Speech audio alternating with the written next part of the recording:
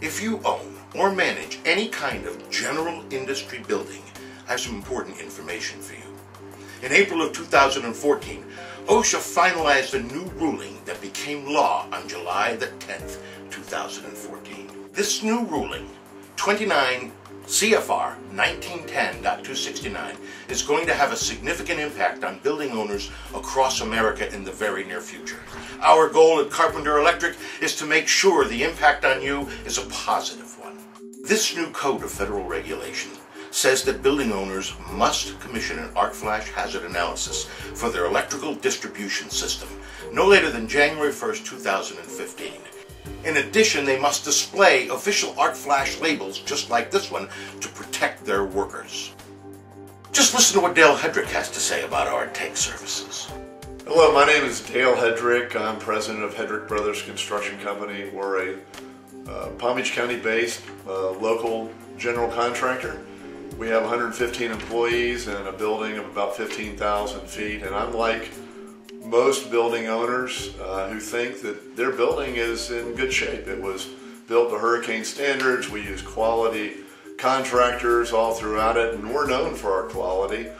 We were approached by Carpenter Electric and their TEG division, and they said that maybe you might need to look at your panel, your electrical distribution. And I said, look, we have good people that did the work, and why do I need to expend that money? Well, I liked what they said. They had a very good methodical process that they went through, and the technology that they would use that wouldn't really inconvenience us at all, but it would make sure that we had a power system that was going to work. And so they came over, didn't interrupt us hardly at all, other than just people walking around. They did their work, and they came up with a surprise, and this is the surprise. And we had no idea. It was in the middle of our office, and it was an overheated wire. And if this would have gone unchecked, even though this has been in place for 15 years, we would have had a problem. We'd have been out of service for a while. We would have, you have to ask yourself the question, what would it take to, how much time does it take to order a new panel, put a new panel in, all those things that would disrupt you, and all the aggravation that we would have of moving people around and everything else.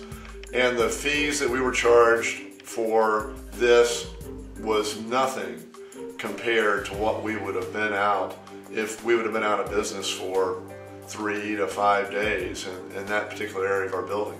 So I'm a believer, and I am grateful that Carpenter Electric would come in and talk to us, would tell us about their TEG program, and in fact I think it's made us a better company because we're telling other people about it as well. We think every building owner should inspect their power system on a regular basis, and TEG provides that ability to do that. And they've got great technicians. In fact, they replaced this, and I didn't even know it, just a little bit of downtime, and it was hardly any disruption at all to our organization. So from a building owner and a company owner, TEG makes sense to me. Keep in mind, this new OSHA ruling became law for several reasons. One, it's expected to prevent 118 workplace injuries and 20 fatalities annually. Second, it will protect your property, meaning your building, your employees, your clients, and your vendors. And lastly, it will definitely limit your liability. As an authorized TEG service provider, our team of electricians and support staff have been meticulously trained and are certified to assist you in becoming arc flash compliant safely, securely, and swiftly. Just remember, safety regulations were written in